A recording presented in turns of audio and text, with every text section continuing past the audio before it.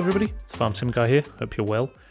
Today we're back with another tutorial. We're going to be talking about how you can transfer a game save over when you've had to update a map.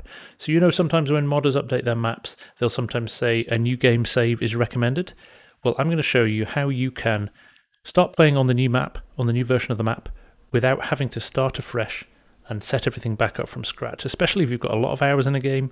You don't want to lose those. You want to make sure that you pick up where you left off, but you are still playing on the most recent map. So, first things first, I'm going to use the Northern Coast because the update for that came out the other day, and I haven't yet updated it, so it's a good opportunity to show you how to do it. So I'm going to go into my current save game on the old version of the map.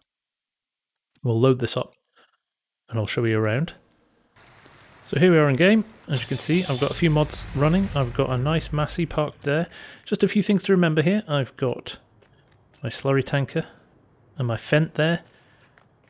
There's lots of things on here that I've been doing work on. Look at all my bales in there as well. So there's a lot of stuff in here that I don't want to lose. I've got grain in my silo as well. So we know this is here, and we're happy that everything's working at the moment on the old version of the map, but we want the new version of the map. Okay, so the first thing we want to do is jump straight out of the game. I've quit it down completely, and we need to update the map. In this case, I've got the Northern Coast on my desktop here. Of course, you could update it through the mod hub within the game as well. So, as per last time, we need to go into Documents, My Games, Farming Simulator 19, Mods. I've got a copy of the Northern Coast on my desktop. All I'm going to do is copy that into the mod folder. Lift off, it's going to prompt me to replace the file in this destination. I'm going to say yes to that.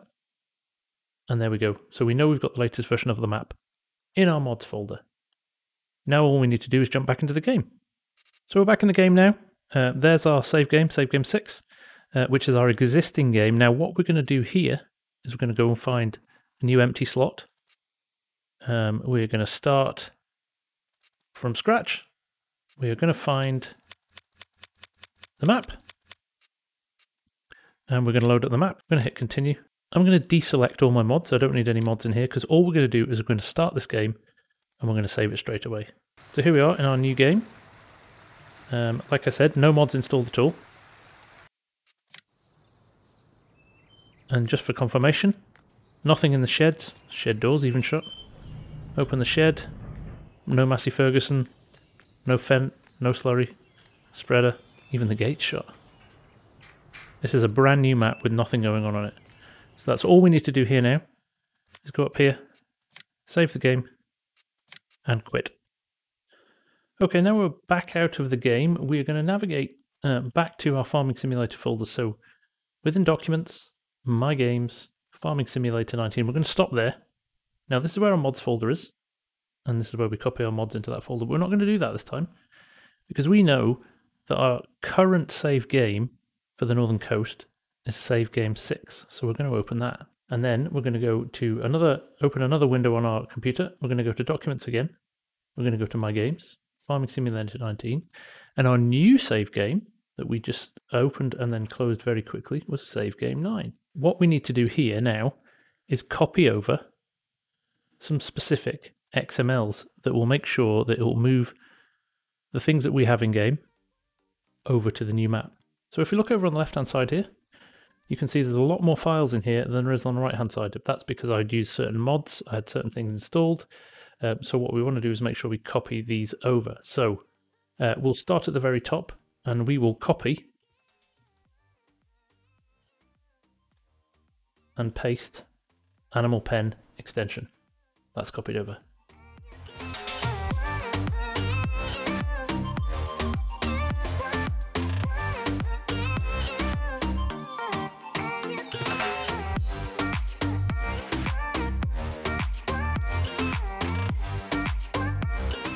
We'll also copy career save game.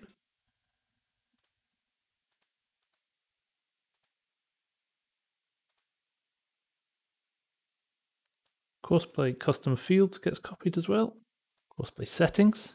Okay, the next one we want to copy over, economy. We haven't changed anything on that. We'll copy environment over. And we'll paste that. And that's the first one that we're replacing. We'll copy farmland as well. Paste that over. That's another one we're replacing. And we will copy farms and replace that as well. Fast Night is one of the mods I've got installed. We won't copy that one over because it doesn't actually do it. It will create a new XML in the new game as long as we've got that mod installed. Fruit density we don't need to touch. Fruit density growth state we're not going to touch. Global company we will copy over. Guidance steering we will copy over. So basically you're copying XML files from specific mods that you've got installed. Items, obviously, if we've got any items in game, we want to copy those over as well. That will replace a file that's already there. Missions and NPCs, the next two, you can copy those over.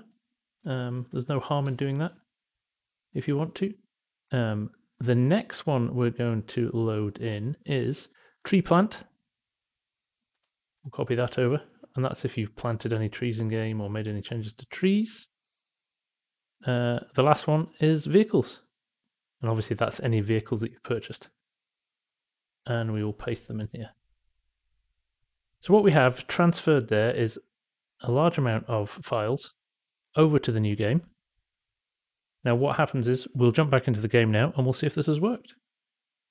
So here we are back in game. Let's scroll. There is our original save game, £123,366, 17 hours and 34 minutes played. Last saved on the 19th of the 11th. So that is our old game, still there, still safe. Yes, it's running on the new map, but all our data is still safe there. Now, if we go to this one, save game 9, you can see here already the money is 123,000.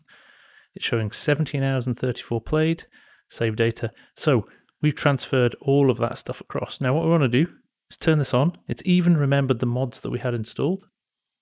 So we should just be able to hit the start button here. And hopefully, if everything's gone to plan, we'll hit start. Courseplay will scan.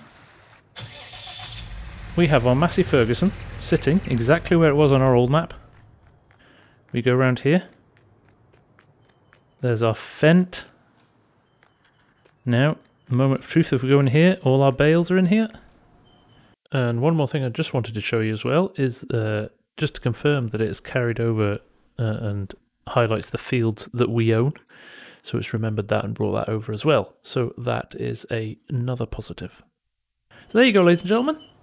Very easy. Just the copying of a few XML files. Please be careful though. Obviously, I am not going to be responsible if you mess up your game saves. This is the way I do it. This is the way that I transfer my game saves over to a new map when there's an update.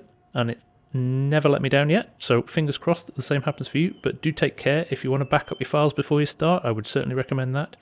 But from me, the FarmSim guy, I hope you found that useful. As always, leave a like if it's helpful, drop a comment down below, and subscribe if you're not subscribed. But from me, for now, take care, and I will see you all again very, very soon.